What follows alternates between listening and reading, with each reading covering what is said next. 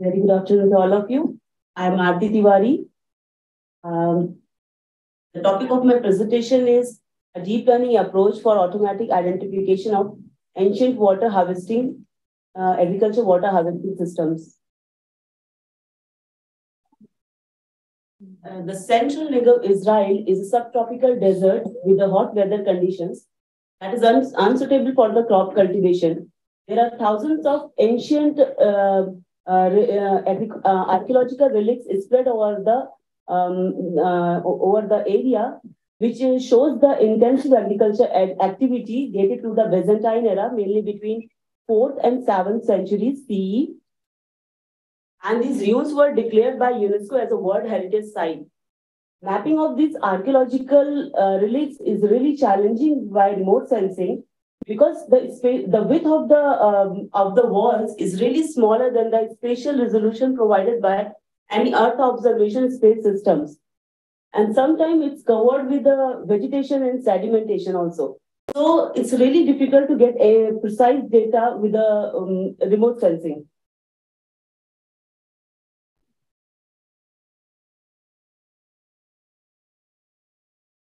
This is the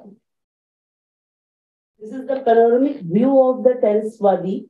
In the wadi here, you can see there are two kind of wall structure. One is a stair kind of structure. These are the terraces, and one is along the wadi. There is a wall as well.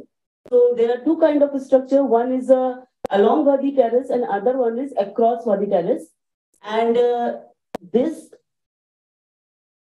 one is showing a cross section. It's an agriculture plot divided by the terraces and surrounded by the side walls. And this is just a cross section view showing how the agriculture, how the vegetation has grown up along the walls. So the research objective is to develop a deep convolution neural network procedure for automatically recognizing ancient water harvesting systems by incorporating two remote sensing datasets and two advanced processing methods. And the specific objectives is to demonstrate a procedure on DCNN to automate the process of distinguishing between the multi-class features, here the side walls and terraces, and to evaluate the model performance.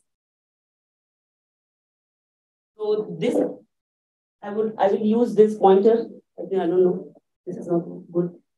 So this study area, the study lies in the vicinity of the Avdat farm. This is a long-term ecological research site, and the rainfall temperature, the rainfall is near about it's less than 100 mm, and in this picture here you can see blue color represents the wall and green color represents the terraces.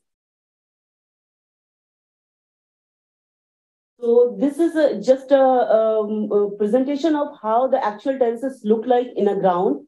So this is a well-exposed terraces above the ground. Here you can see a wall kind of structure. And this is an almost buried structure where you can just see a few stones present over the area, which shows the presence of the terraces at the particular place. It's not well enough to in their actual shape. And this is showing a completely buried terraces where the linear line of vegetation indicates their existence. And this is another case, a terraces with two angular segments. And this is the broken terraces present in the ground. And this is the actual side wall of stony fountains along the wadi present in the area. So the methods which I applied here is I used LiDAR derivatives, and I used object-based image analysis and machine learning. So these are the three basic methods what I applied in this particular objective. So object-based image analysis, there are basically two important parts for the object-based analysis. One is a segmentation and another one is classification. Segmentation is nothing but it's just a grouping of pixels to form an object, and that object can be taken as a class sample to further classify them in a particular object present in the area. So these are the basic difference between these. And in object-based analysis, in spite of using only spectral features, we also use the shape feature, texture features, and contextual features. So that's why it's combining all the features together and giving eventually the shape of the particular object present in the area.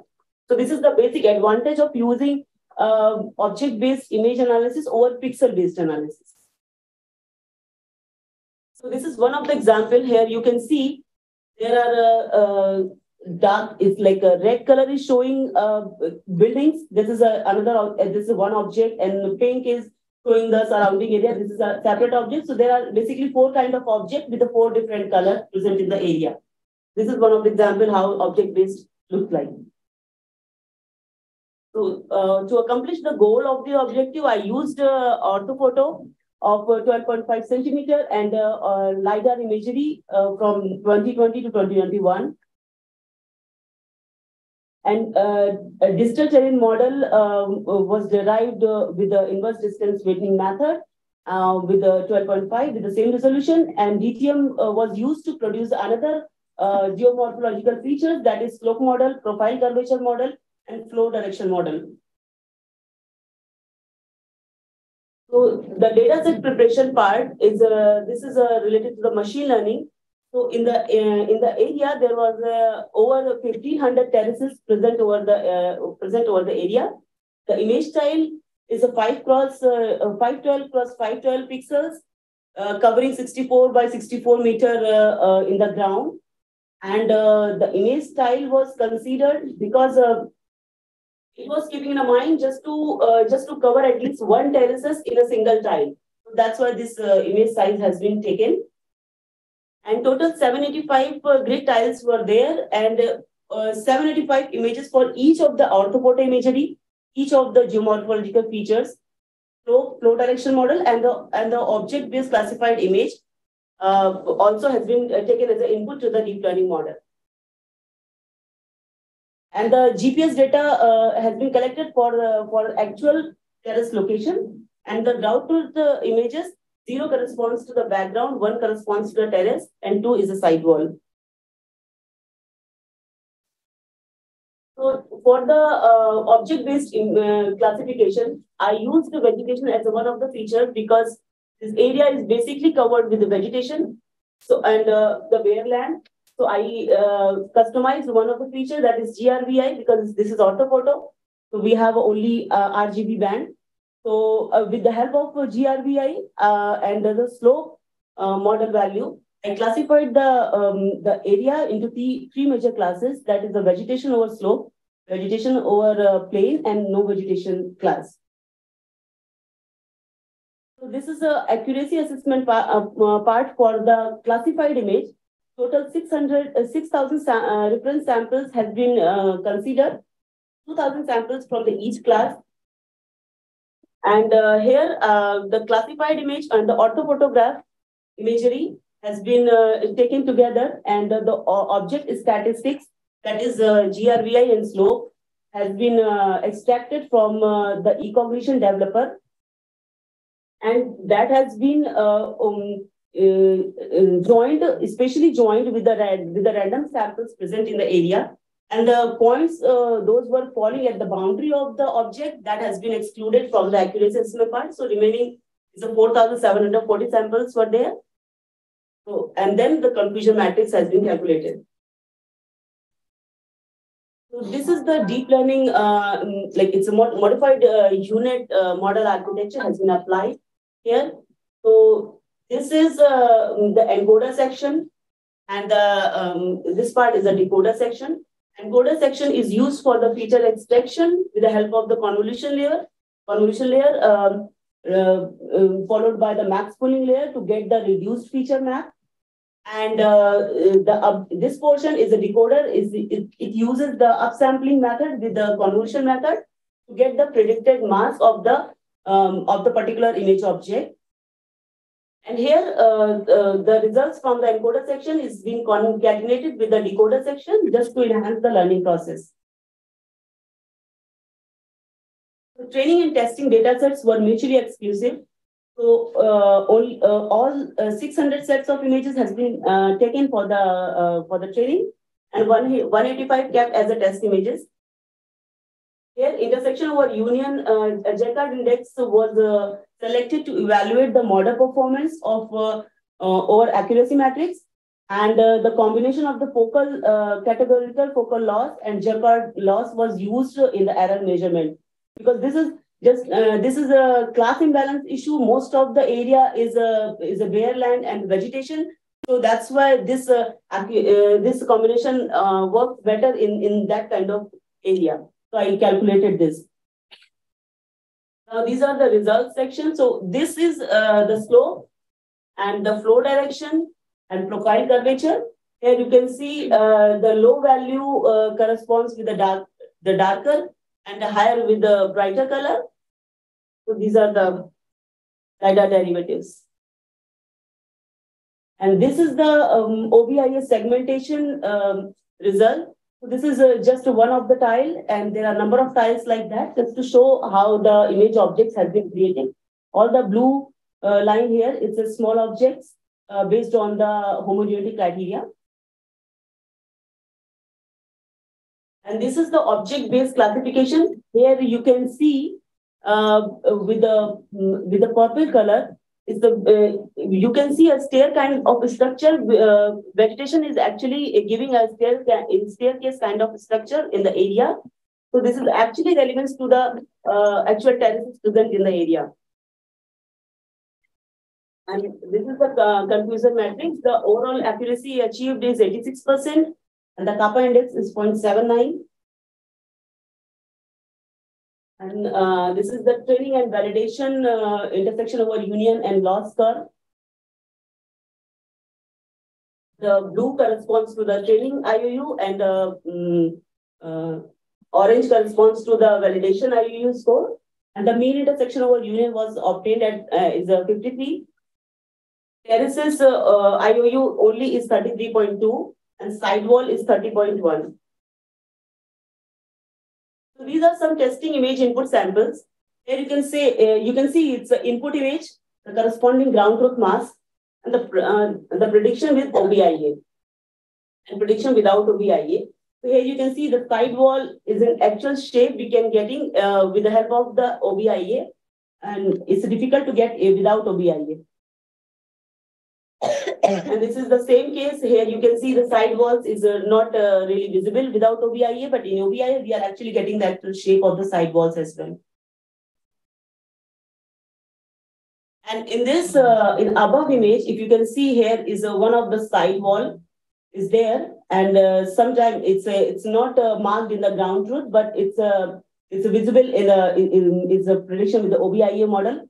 So the model is robust enough to identify the places where the ground truth is missing. And here in the bottom, you can see it's terraces is broken. So with the OBIA model, we are able to identify the break in the terraces as well. It is not quite visible in the without OBIA model. The conclusion is the Negev desert is covered with the tens of thousands of terraces, and the method provides archaeologists to map structures with the remote sensing. Thank you.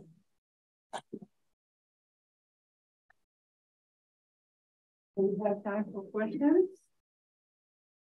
I have a question. You said that you can recognize Drosser by that there's like a plant growing on it. Like, yes. Is there an explanation why is this happening?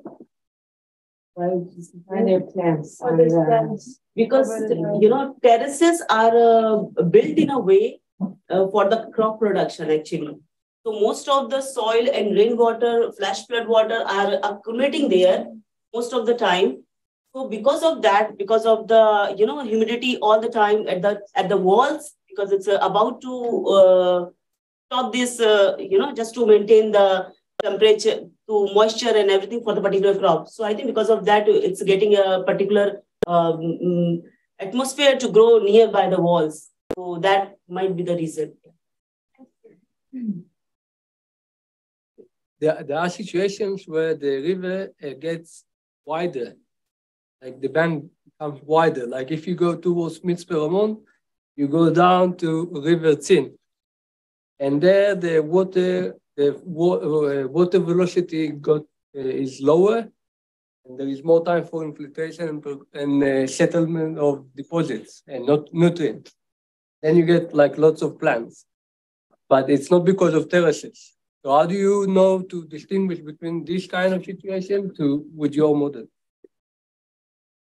We there is soil nutrients and all these together just to be because the river bank becomes wider.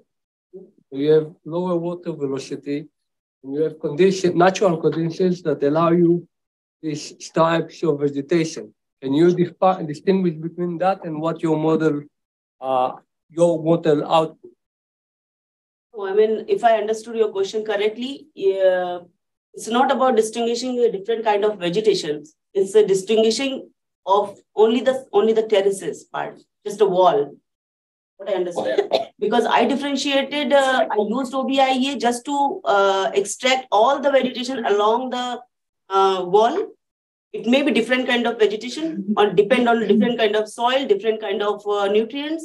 But I'm not going into the detail what kind of agriculture, what kind of vegetation growing along the terraces. Yeah, so that's what I understood from your question.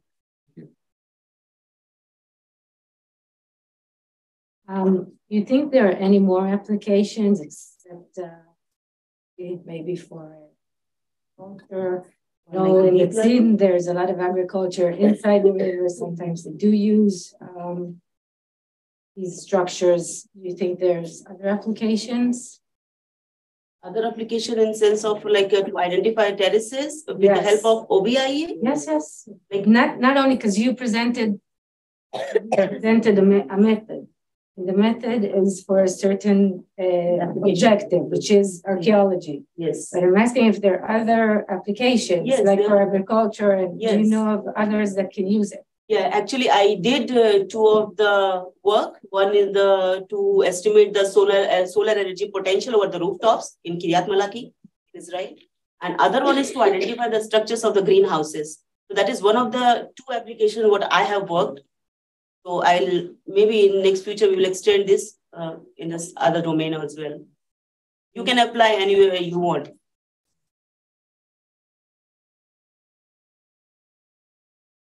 Time for one more question. Okay, so could I take it? Yeah. I'm just curious. You said, I'm sorry, I'm allowed. Now you said that your main limitation is the pixel size, right? Right? That's one of your main limitations. No, it's like it was a challenge because the width of the terraces, walls, is really small. Okay, so yeah, that was the. How small is it? When you crack, okay, is it uniform? Width of the. Did you characterize? 2 centimeters. Is it all? Yeah, but is it similar in all places? More or less, yeah. Okay. Thank you very much. So our next talk will be by Daniel Kamoun from Brandeis University from the US. Thank you very much for coming. Big pleasure for me to be here today. I'll be discussing, my name is Daniel Kamoun, and I'll be discussing remote sensing techniques for groundwater measurements in dryland subsurface. Nobody proposed me this topic. I just like it. I proposed it to my professor, and he said, okay, let's go for it. So with that, I want to thank the committee for choosing this topic today, for inviting me, in particular, Wade and Sivan. I'd like to thank my parents for coming here, and my father for inspiring me with his observation, and in particular for the components of water and water management. And with that, I'll say a few words about myself.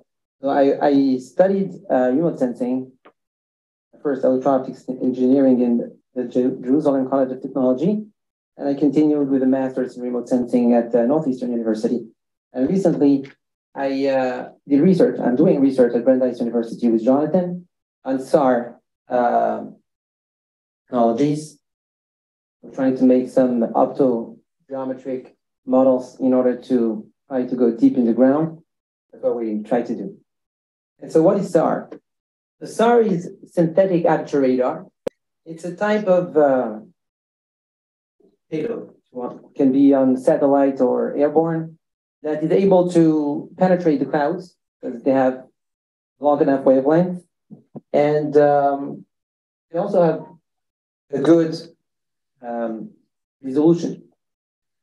This is due to the fact that they use certain principles that we're going to be talking about. And there are many applications today of these of SAR. And I'm going to be talking about the subsurface. So what are we looking for? Well, this is actually an ancient well. So we're looking for water.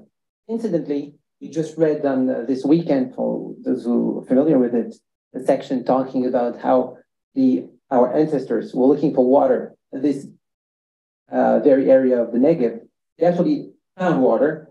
And this is the reason for the names of many places here in the Negev. For instance, Beersheba, Beer means a well. And they found water, and they were happy about it, of course. Today, we don't have to do the same methods that they were using, looking for greenery or moisture. We can have some technologies that we're going to be discussing. So one application of that is for the Nubian aquifer, for instance, that is drawing water from fossil reservoirs. And although from the surface you may see nothing, according to NASA, the Nubian aquifer is the world's largest fossil water in the world. Covers an estimated area of 2.6 million square kilometers, including parts of Sudan, Chad, Libya, and most of Egypt. This picture that you see here, of course, it's not a real picture, showing that under the sand, you can have actually a lot of water. And they actually already use it with the Great Man-Made River. It distributes this fresh water to the coastal cities. Let me step back for a minute. I just want to mention some methods that exist today for detecting subsurface water or moisture. So there are methods that are come from the surface, like sound waves or electrical signals, or GPR, ground penetrating radar. But we want to be talking about space that can present many advantages to do it from space. So from space, there is the optical remote sensing, but usually it doesn't go so deep in the ground. So usually we use the radar methods, and there are different radar methods using, again, different wavelength that can go deeper and deeper in the ground. There are other methods like gravity pull, if you're familiar with the GRACE satellites, but they have very coarse resolution, about 300 kilometers, which is not very useful for our needs. And there are other magnetic methods, which is, I think, from the surface. So what we want, again, is to be able, from space, to have good penetration and get some depth resolution, and if possible, finding an effective value of index of refraction n. This is our goal. I want to say a few words about the history of subsurface, just a minute on it. Subsurface remote sensing for 3D mapping, so to speak. So this is good for JPL people, right?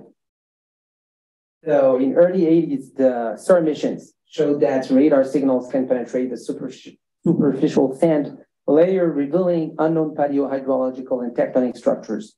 Also, previous studies have shown that the L-band SAR is able to penetrate meters of low electrical loss material, such as alluvial sand. That's why we're choosing this for dry land mediums. And in 1982, SAR-A L-band radar revealed buried and previously unknown paleo drainage channels in southwestern Egypt, later confirmed during field expeditions. And appreciate a nice picture in space. Well, in the 90s, sea data were used to map subsurface basement structure to control the Nile's course in the northeastern Sudan. Hidden faults were detected, helping to better understand the uplift of the Nubian swell. And new paleo drainage flow directions have been mapped in eastern Sahara. The Japanese Balsar revealed a 1,300 kilometers long paleo river in eastern Libya. You can see here in the first image that we have the difference between a optical image that you see basically nothing except for yellow, and you understand that this is sand, but you can see the radar band here in the middle shows much more details on the subsurface structure. And on the right, the top, I mean, at the end, you can even see here a clear paleo drainage and a variety of rocks that can be identified. I want to recognize the work that has been done at Ben-Gurion University on microwave remote sensing of physically buried objects in the Negev desert and its implications for subsurface Martian exploration. And I had the pleasure to read those articles. And they claim that SAR system using long wavelengths can complement an orbital sounding system and ground penetrating radar in order to obtain an optimal depth penetration, the vertical resolution, and the volumetric local data. See here how in 2001, the ESA was making plans for being able to identify on Mars water reservoirs and possible reservoirs. In 2018, they got some images, I think, from Marsis that have bright radar echoes that suggest liquid water. You can see here. I don't know if this is really validated. I don't know how they can check this, but in the meantime, they're happy with those echoes. On Earth, we face many obstacles. One of them, when we get to longer wavelength, is the ionosphere plasma, which is very opaque from about wavelengths of 20 meters. You can see here on the bottom. You can see that from 10 to about 20 meters, it becomes very opaque. This is due to the fact that there are some free electrons that are born from the sun rays that interact with the atoms and just give some free electrons so they don't let the wavelengths coming in. There's also atmospheric absorption, scattering, and noise, although at this wavelength, we're not supposed to have too much of that, but we can't say that we are going to be covered. And it's going to be for sure a lot of ground attenuation, absorption, scattering, and noise, especially because we are working on a non-homogeneous geomorphology. And the difference with Mars has a lot less moisture in the ground, and then it's easier to penetrate. And we're going to have some more problems, issues, so to speak, on Earth. There's also the fact that we need long, big antennas because we are using longer wavelengths, and we will need a lot of power because this is an active system. And also the fact that because on-site methods on Earth are more convenient, that's maybe one of the reasons why it doesn't exist yet, but maybe they'll want to do it soon. Look forward for it. So the idea that we propose is this is basically the main idea of this presentation is to do frequency measurements instead of amplitude power measurements or time measurements. This is already done by NASA and everybody those who work with satellites for getting a good resolution, especially in the azimuth resolution. This is the direction of flight. The advantage of doing frequency measurements is that it's less affected by noise or attenuation, robust to changes in medium, and that may suggest that we might need less power and probably get a better resolution even in the depth. Now, how do we know that it's more robust to changes in medium? So if you're familiar with the fact that when radiation enters a medium, it's known that the wavelength changes and the velocity changes, but the frequency does not change. And this is an amazing idea that we can use in order to manipulate or play with the frequency. And that was the basic idea that pushed me in this direction. And then I said, okay, so now I need to translate, first of all, we need to use the fact, the Doppler shift that I'm going to be talking in a second. But then we're going to have to translate this principle into geometry and to play a little more with geometry. So the principle of the Doppler shift is that when you're sending a signal and you're moving, so you get a feedback with a different frequency. If you are moving towards a target, you're getting a frequency that's higher. And if you're moving away from a target, then you're getting a lower frequency. Now, the good thing is that if you're even, let's say, at a different height, very high, it also can define the angle for you. There is a relationship between the Doppler shift that we get and the actual angle of that can be that we are between the velocity vector and the distance between the antenna and the object. So let's see now how that translates into geometry. So we have to use some principles, the Descartes-Snell principle, and we also use the Fermat's principle of least time in order to develop a model. And you can see over here the target, and we are moving, and we basically are able to get a Doppler shift that is going to define this θ1 angle. So after some work with equations, we came to this relationship that links the d, the depth that we are looking for, the n, index of refraction of, yes, and other measures that are derived from theta that can be found from. Basically, we have two unknowns and one equation. This is a problem. We need some more information. So what we can do is, for instance, add another antenna at a different height, and we get two angles, and then we get two equations.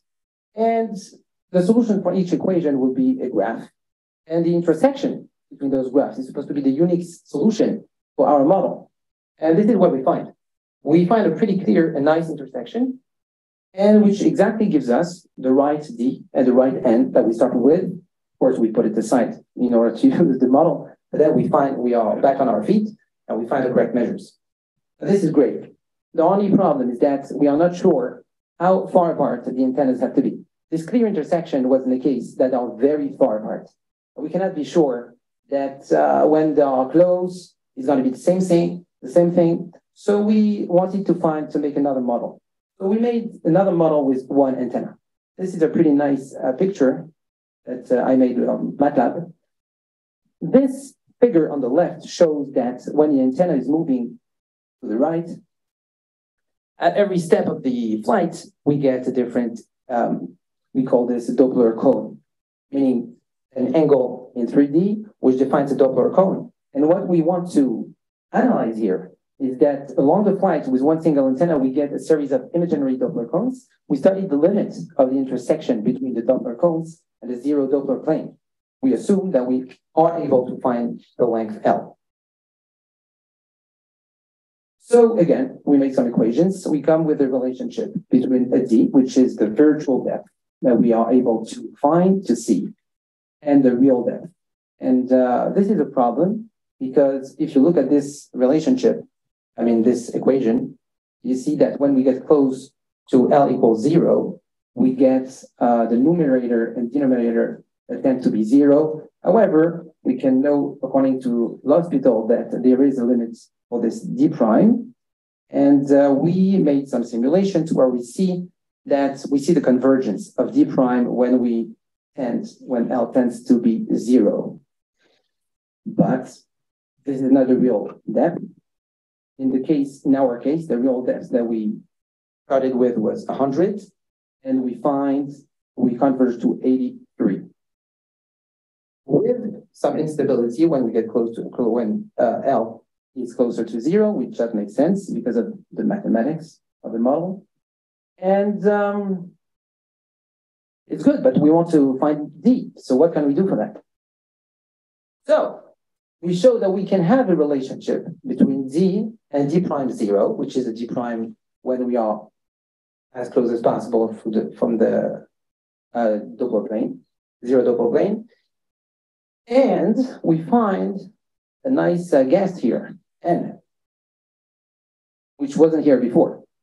And this ratio, now this ratio, when we are getting closer to the 0 Doppler plane, tends to be 1, which we are left with this nice and simple relationship. However, we don't know N. What can we do in order to know N? And this is the last step of this presentation. So this is what we can do. We can say that for a given D prime 0, there is many ways to come to it. Along the way from L equals 4,000, for instance, till L equals 0. And depending on the N, we're going to come faster or slower. And for instance, if we take a given L equals, for example, here 1,000, we are able to draw a graph of the D prime at L equals 2,000 in function of the N. And so we can measure the D prime, and we have the graph, so we are able to find the correct N.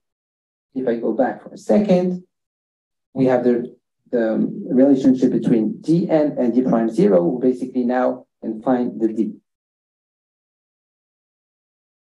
To summarize and in conclusion, this is the formula that I didn't show you at the beginning, which links the Doppler shift and the angle. This is known. I didn't show it to you because I was scared that I was going to spend too much time explaining it, but now I can show it to you. And in the first method, we came to pretty directly to a relationship between D and theta, which is here in terms of X and gamma, 1.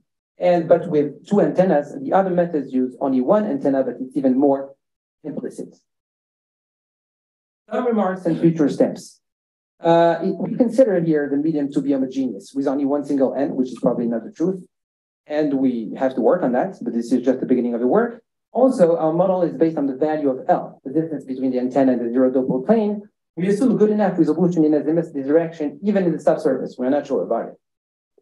We need to consider the sensitivity of the models to noise. And also we need to check that star resolution for azimuth can also be verified from the depth.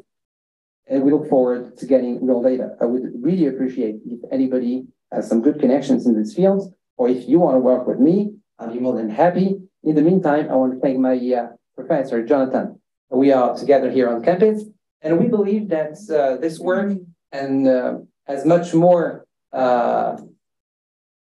scope than just identifying the level of the groundwater, but it can also be used for desert agriculture, development, management, for natural resources management, and for climate change and anything else that you like. Thank you very much for listening. Please contact me, we'll contact if you like this topic. Okay, we have time for questions. So in about 14 months, NASA and the Indian Space Research Organization are going to launch a satellite called NISAR. It's going to be L-band over the planet and S-band over Indian subcontinent.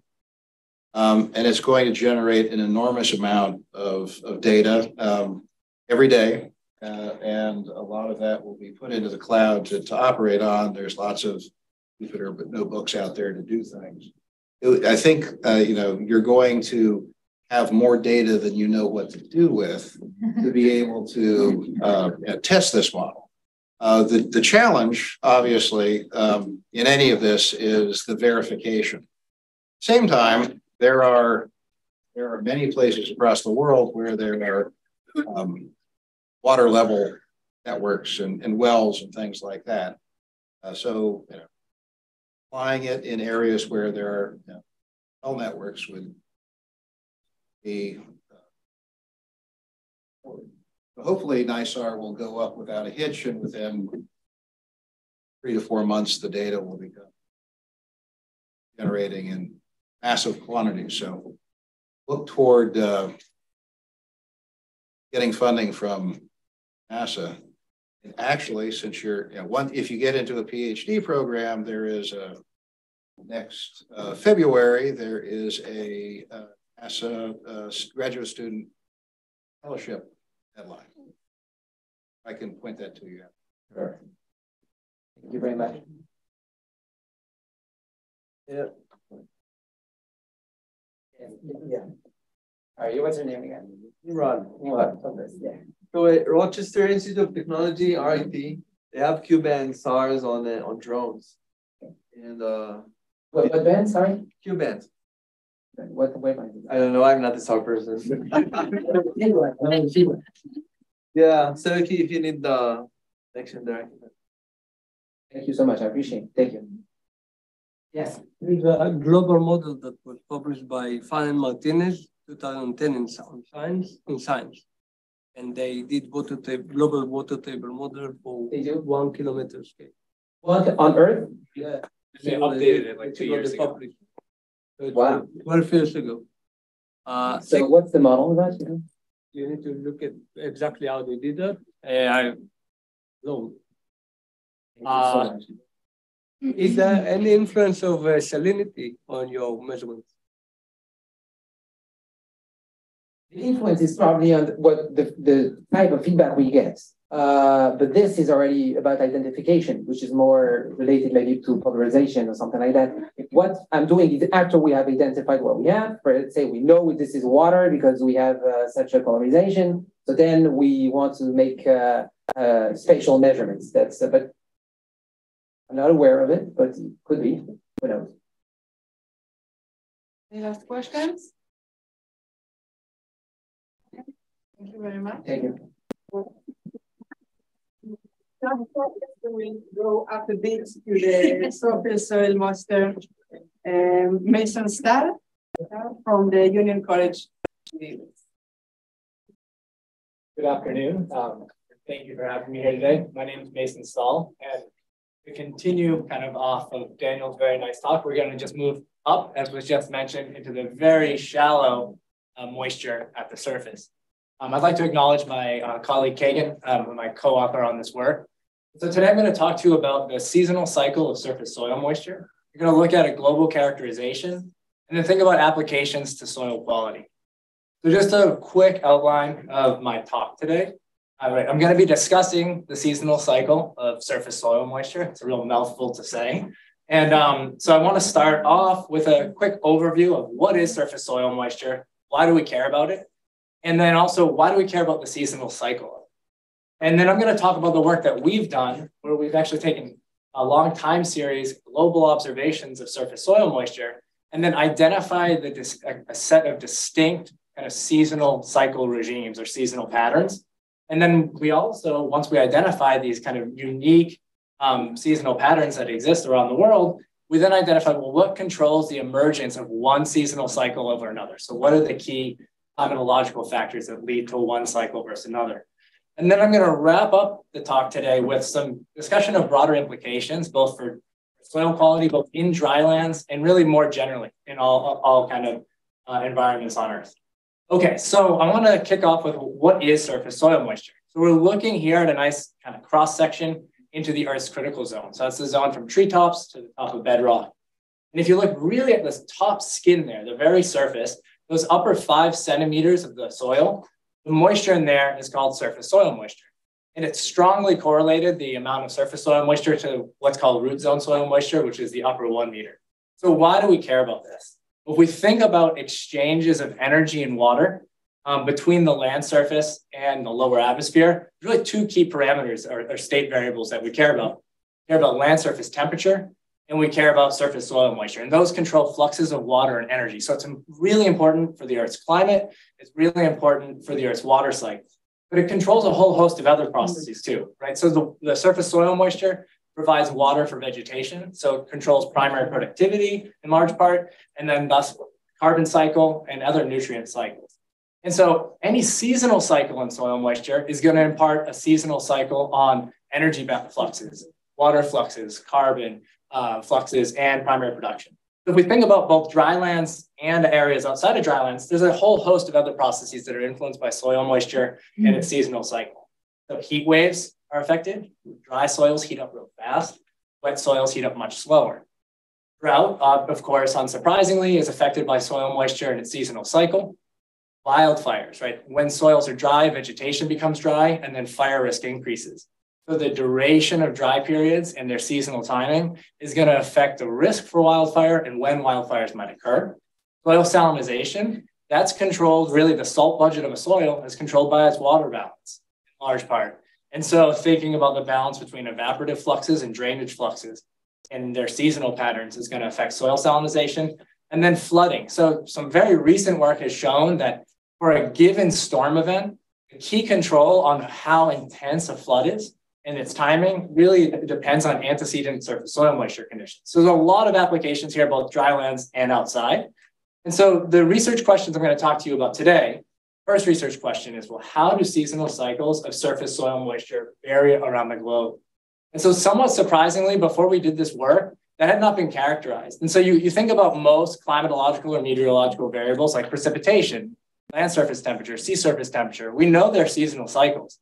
But somewhat surprisingly, that was unknown. What are the dominant cycles, if any, and how do they vary around the globe? So that's the first task that we tackled.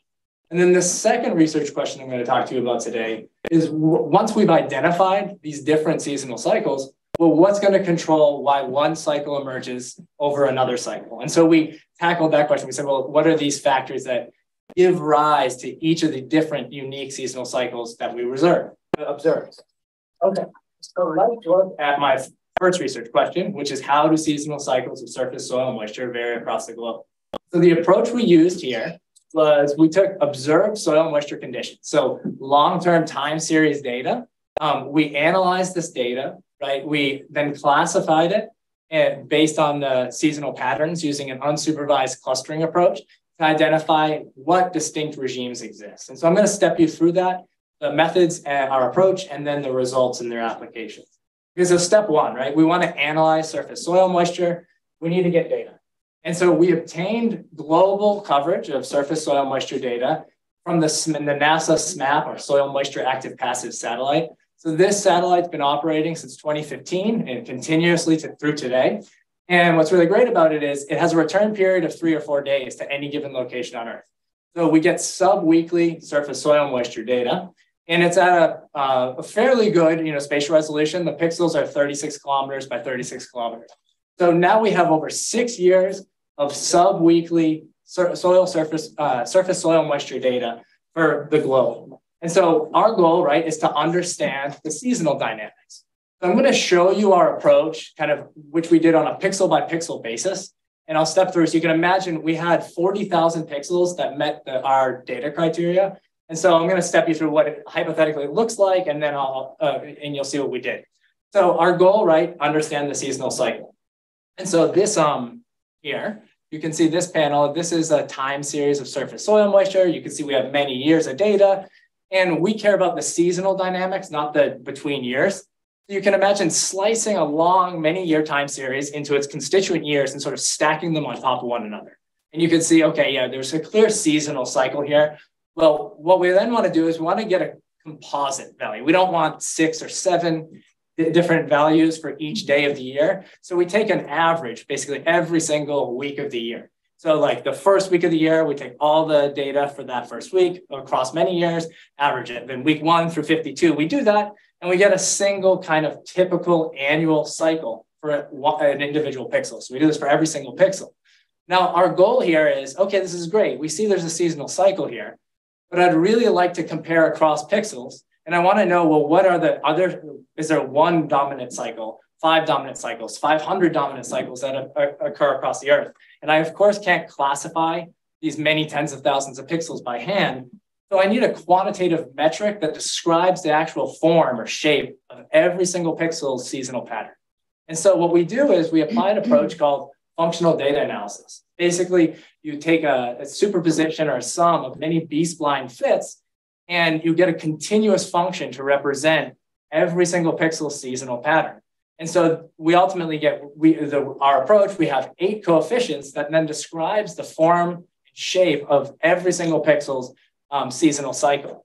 And so we have that information. We have 8 coefficients. And now we've taken a very high dimensional data and reduced it to 8 dimensions for each pixel. So then what we need to do is, well, I want to compare across pixels. What are the patterns, if any, that emerge? And so we apply k-means clustering. So every single pixel has 8 coefficients. There's 40,000 pixels. So we then cluster and we see, and remember, these coefficients describe the shape of each of the pixels' function seasonal cycles. So then we cluster and we see, are there some consistent shapes or seasonal patterns that emerge? And lo and behold, there were. So we found there were 5 distinct surface soil moisture regimes that emerged globally. And so I'm going to step you through, there's a lot of information on the slide. I'm going to step you through what we see. So if you look at this, let's just look at panel 1. So there's 5 different seasonal cycles that are dominant. The x-axis is the month of the year. The y-axis is the surface soil moisture content. And so if you look, there's a bunch of black lines on that panel. So every pixel, the many thousands of pixels that have this seasonal cycle, I'm showing each of the pixels that were classified by our machine learning approach to fall into category 1. Their pixels are shown as black lines. So that's why we have a bunch of those black lines. And then the heavy colored line is the average across all of those pixels in that cluster. And so you can see here, if we look at this kind of seasonal cycle, it's sort of a wettish winter and then a dry summer and, back to a wet winter. So dry summer, wet winter. And you can see there's many different cycles. I want to highlight one other key thing. You might be wondering, why are there 2 rows of months? And that's because we took all the data in the Southern Hemisphere. And so it would line up with the Northern Hemisphere. We shifted all the data in the Southern Hemisphere by 6 months. That way we can compare across winter to winter, summer to summer across hemisphere. So let me step you through each of these regimes. And remember, this is all observed SMAP data. These are observations. Okay, so let's look at the regime 1 that I just mentioned. And I just describe it as a muted summer minimum and a muted winter maximum. And we can see about 15% of the category of the Earth's surface falls into that category. And we've got it dominant in the Eastern United States, Southern Australia, Western and Northern Europe, and parts of the Middle East, including most of Israel. Regime 2 has a very distinctive and different regime. This has a pronounced long duration peak in surface soil moisture that occurs during the summer months, right? We can see very wet summer and it prolonged. And so we can see, where does this occur mostly? So there's a very notable band sandwiched between the Sahel and the Congo. And so kind of coming right along here, and then Southeast Asia as well, parts of Central Africa, and then scattered in a few other locations. Regime 3 is a much more subdued kind of seasonal cycle. It has a very light peak from spring to autumn in surface soil moisture.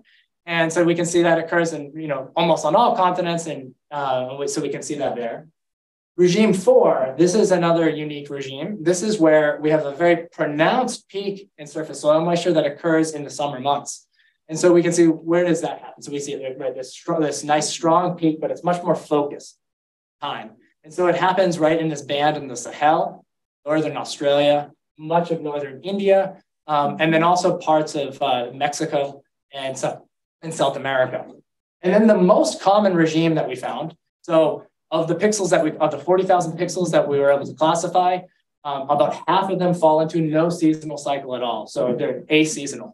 And they tend to be in either areas that are really dry and always dry, or really wet and always wet, but most dominantly really dry. So you can see much of Australia desert, much of the Arabian Peninsula, North Africa, Western United States, Southern Africa, among other places. Okay, so here's our global map now, based on all observations, just our analysis and classification of observed soil moisture data. Right, we can see there's some clear spatial patterns here. There's some clear coherence in the data. But then it begs the question, okay, why do these different regimes emerge? Why does regime 1 emerge as opposed to regime 2 or regime 3 in a given location? And so that leads me to our second question, right? What is controlling the emergence of a given surface soil moisture seasonal cycle? And so what was the approach we took? So what we did here was we developed a simplified and physically based model of surface soil moisture. And then with that model, right, that's physically based, we then compared it against the observations that I just showed you from SMAP. And if our model does well, and it's forced or driven by some climatological variables, if our model can accurately reproduce observations, then we know that our model is capturing the physics here, is capturing what really controls that. So let's step through how we did this. Okay, so we want to model surface soil moisture. And so we constructed a water balance. So you can see here, this is a nice kind of a reference volume of soil. And let's think about the water budget here, right? Water can come in via precipitation. It can leave via evapotranspiration or drainage, either laterally or vertically. So let's build our water balance equation. You don't need to follow the equation fully. I'm going to just step you through the key salient points that I want you to take away.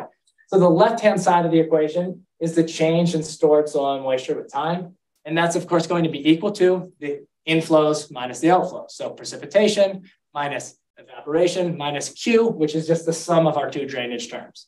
Okay, but we want to solve this equation, right? We want to actually be able to model soil moisture. So we want data that's widely available in space and in time. So precipitation, that's easy to get globally gridded. Evaporation is harder and drainage is harder. So we have to make some simplifying assumptions. So what do?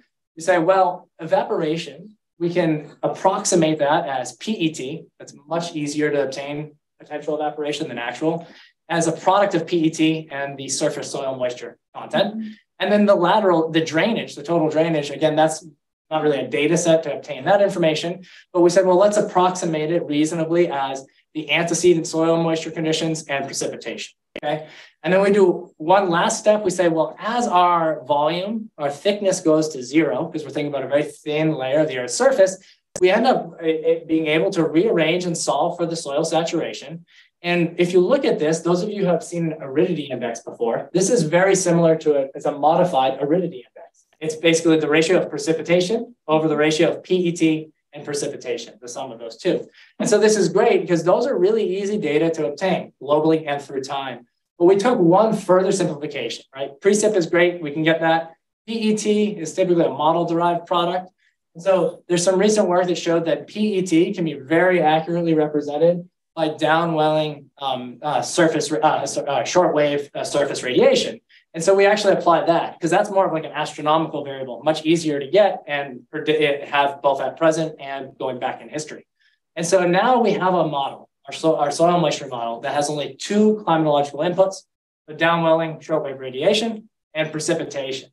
And so how does this model perform? That's the key question, right? If our model can accurately reproduce observed conditions, then we can say, okay, these two variables, these are the two key knobs or two key controls on what controls the monthly soil moisture and the emergence of different regimes. So let's see how our model actually performs against observations. Okay, so what I'm going to do is I'm going to show you that regime 1. If you remember, we looked at that regime 1. And so if you look up here in the top left panel, the observed data for regime 1 is shown as the black heavy line, right? It's the dry summers, wetter winters. And our model values for all the pixels, the average across all the pixels is shown in green. And so that really simple physically based soil moisture model that we made is very faithfully reproducing the observed conditions. So this is saying, okay, our model captures the behavior. And then you can see the bottom panel here is showing our inputs to the model, just the climatic forcings that we use, namely precipitation and solar radiation, which then we convert to PET estimate. Okay, so this is great. We see the climatic cycle that drives the actual observed cycle. Okay, so we did this for the extratropics, and then let's look at the tropics. And so the observed cycle should be basically identical, right? It falls into this cluster 1 with dry summers, wet winters. And our model does pretty well again here. But what's interesting is we see a very different climate forcing that generates that same exact seasonal cycle of soil moisture. Okay, so that's for just that first regime. Now I'm going to put all the regimes up here. And again, it's going to be a lot of panels. You don't need to follow every panel, but I'll step you through the key things I want you to see. Okay, so let's look here at the extratropics for seasonal cycles 1 through 5. And then this is the tropics, also seasonal cycles 1 through 5. So the black line, remember, that's the SMAP observed data. And so the black lines between the tropics and extratropics, if you're in a given cycle, like cycle 1, they're going to look basically the same. Cycle 2 look basically the same. So I want you to first look, how did our model do across different seasonal cycles and across different regions, tropics and extratropics. So let's compare our model output, the green line to the black line. You can see that across the different seasonal cycles, our model performs really well. And then across the extratropics and the tropics, again, our green lines match the observed black lines. So our simple physically based model that's driven by 2 inputs, monthly precipitation, monthly downwelling shortwave solar radiation, accurately models soil moisture. And so then one last thing I want you to see is look at the climate forcings that drive the different regimes. Those vary around the world. So that's kind of a cool thing. We can see that for a given seasonal cycle in soil moisture, you can have very different climates that can ultimately result in the exact same soil moisture cycle. Okay, so this takes me to my conclusions. So first conclusion, we took our observed SMAP data, right? And we found that there are 5 dominant cycles of soil moisture seasonal cycles that are actually observed globally, right? The second thing we found, that spatial variability in the seasonal cycle of soil moisture is very well explained by a very simple physically based soil moisture model. And then we also saw that you can get the exact same seasonal cycle in soil moisture, but for very different reasons in different places. So 2 different climate cycles can result in the same seasonal cycle in soil moisture. So that's why we see these seasonal cycles emerging around the globe. Okay, so if you want to read more about that, you can get it in that paper there that my colleague Kagan and I just published. And now I just want to quickly talk about the broader implications. And that's this paper thing there too. Okay, so the broader implications, both the drylands and beyond. So what's really, I think there's a lot of cool places to take this in the future. So one is thinking about soil chemistry and soil quality. So a lot of the work I do is actually in groundwater quality. And so I was thinking, one thing that's really important to think about here is the water balance of soils controls their salinity and their pH. And so arid regions tend to have very high pH or basic soils, but there are some notable exceptions to that. Parts of the Sahel have acid soils. And so it could just be because they're getting, you saw in the Sahel, we have that peak in the summer in soil moisture. And so they might get really well drained, even though it's a dry area. And so you can think how that might affect the seasonal cycle here is maybe as important or more important than the annual average, right? Because you can have 2 places with the same annual average, but very different seasonal dynamics. Soil redox conditions is another important thing. Soils that are wet, you go anoxic. Soils that are dry can become oxic. The cycling between those can dissolve iron oxides and other contaminants attached to them, as well as breakdown of carbon. So that takes me to my next point. The carbon cycling in a soil, there are a lot of climatic and environmental controls, but the seasonal cycle of soil moisture, right, might control whether or not it's microbially degraded, right? So moist soils will have high microbial activity. If they become moist for part of the year, vegetation grows, and then if it becomes dry, there's herbivores that can eat it. And if they're really dry soils, it might be largely cycled by fire. Okay, so the carbon cycling might depend on that. The biome emergence. So if we think about, right, 2 places that have the same annual average climate, same annual average precip, annual average temperature, they might have very different biomes. One could be a grassland, one could be a forest. And so it might be because of different seasonality in soil moisture and water availability to vegetation that could shift one to a grassland, one to a forest. Groundwater recharge, that's another area that could be influenced here, the timing of soil moisture peaks. And then I think a cool way to take this too in the future is to think about soil moisture data. We have these great satellites now, but that only goes back to 2015. And unlike things like stream flow and even groundwater levels, soil moisture measurements in the field, especially historically, are very sparse, right? So some wells will have measurements going back over 100 years, but very few measurements of soil moisture. But what's cool is that our very simple physically based model needs 2 inputs, monthly precip and solar radiation. And both of those we can get going back, decades and often hundreds of years in places. So that's another application. And so with that, I'll wrap up. And if there's time for questions on that. Thank you.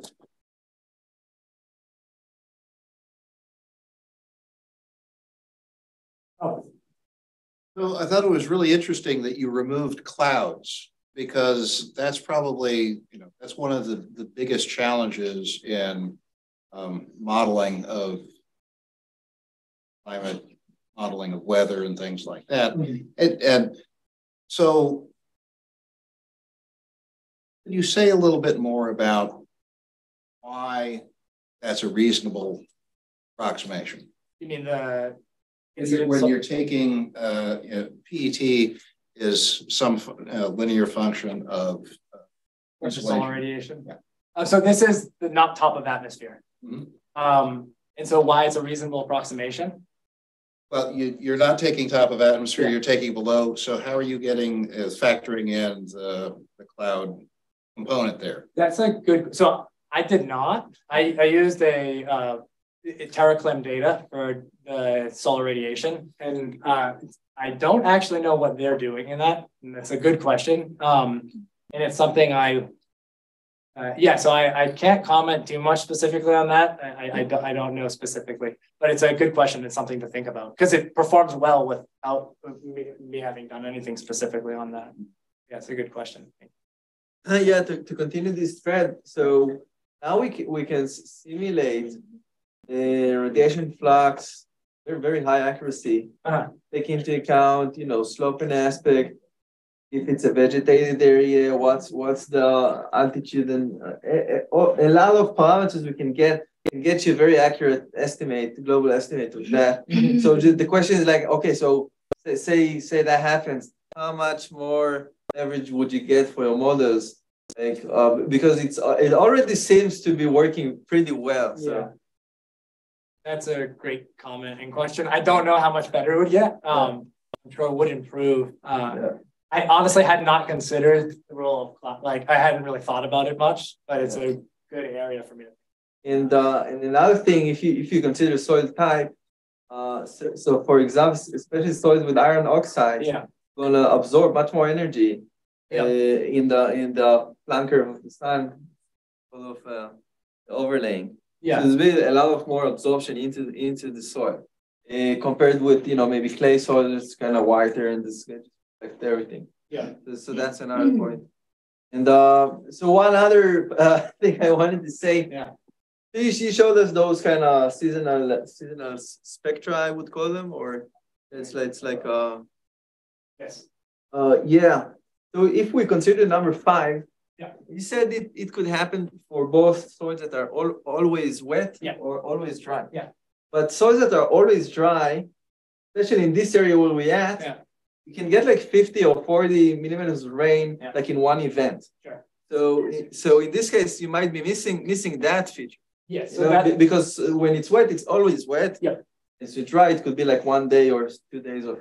So you're 100% right. This is not going to pick up sub-monthly flashiness, which would be relevant for and that's because so we're using just the SMAP data could theoretically it's 3 or 4 day return period, but our model. So this is the observations I'm showing. Our model was just for the monthly average. I don't know, and I mentioned I kind of sped through it. But when we were developing our model, I shrunk the thickness to 0, so I could, as a mathematical approximation.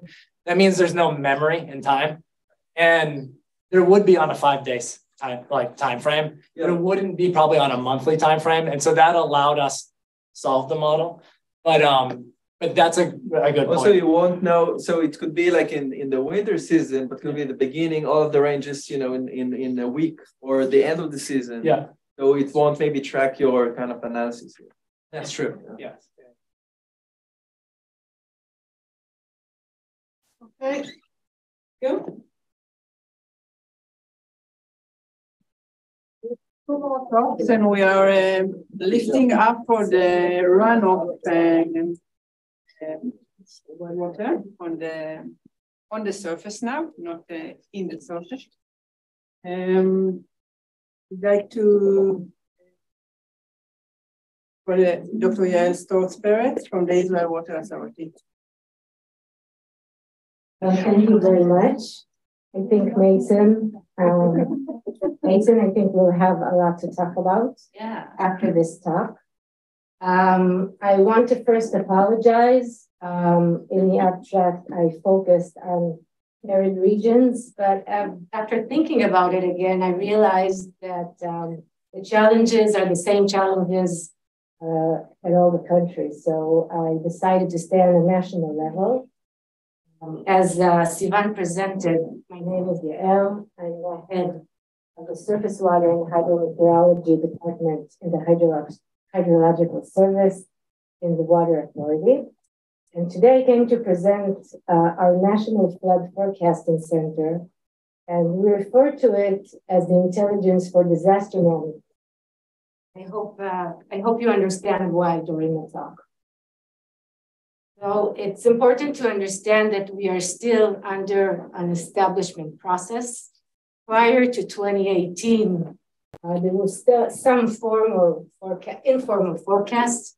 But after the TFIT strategy, was a decision made in 2019 in order to establish our forecasting center.